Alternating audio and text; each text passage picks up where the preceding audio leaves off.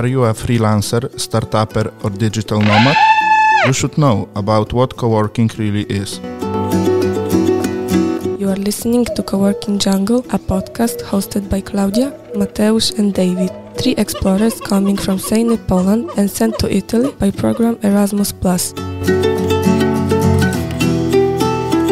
We will explore the Millepiani coworking space in Rome to discover and explain through stories and real experiences the real value of coworking culture.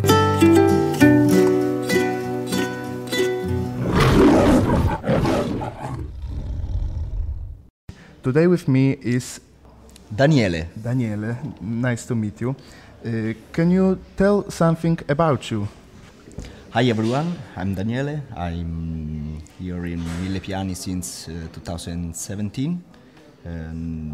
Before the Millepiani I study industrial design and VFX and compositing in Turin, when I won a scholarship with the Regione Lazio, and they sent me to Turin to study. Then in 2017 I moved back in Rome, where I found and I met Felipe, and where I found the Millepiani coworking. And life in a coworking is really different from working in an office or worst at home.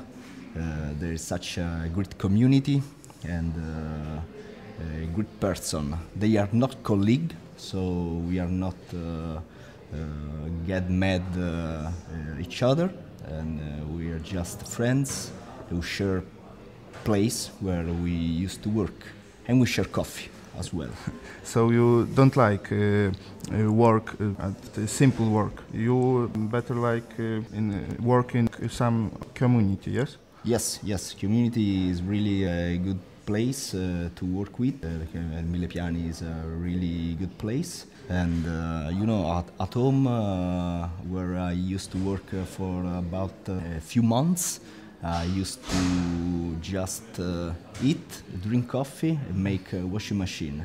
And my productivity is low than zero, is less than zero. And working together with other people is such a good experience, because you can share knowledge and share other point of view as well. Okay, I must know, can you tell something on the project which you are working right now, maybe one of them? Okay. As I said, in 2016 won a scholarship, and I study in Turin, in the north of Italy, VFX, visual effects, and filmmaking. Then in 2017 I moved back in Rome, where I have to build a business, hypothetical business plan for a company. There, in Rome and in Millepiani, I met other people, won as well too the scholarship, but they studied in other places in other country. In specific, two of them studied in Barcelona and in Philadelphia. As you know, we are from Poland, and do you know something about Poland? Oh, about Poland. I know about pierogi. Oh, yes, it's traditional dish in Poland. I know about żywiec. Oh, yes. Something about the city. I used to travel in Poland 2 weeks a lot of time ago. I've been in Krakow, very good city, in Wrocław, Yes. Warsaw, of course, and in Gdansk. Gdańsk, yes. That you know most important things. You know żywiec, that I think it's... I know also about Polish music. Behemoth, Behemoth, black metal. Oh, I don't listen. Peccato. It's a shame. Yes, shame on me. And of course, Legia Varsavia and Lech Poznan. Oh, okay. Okay, I think that is all.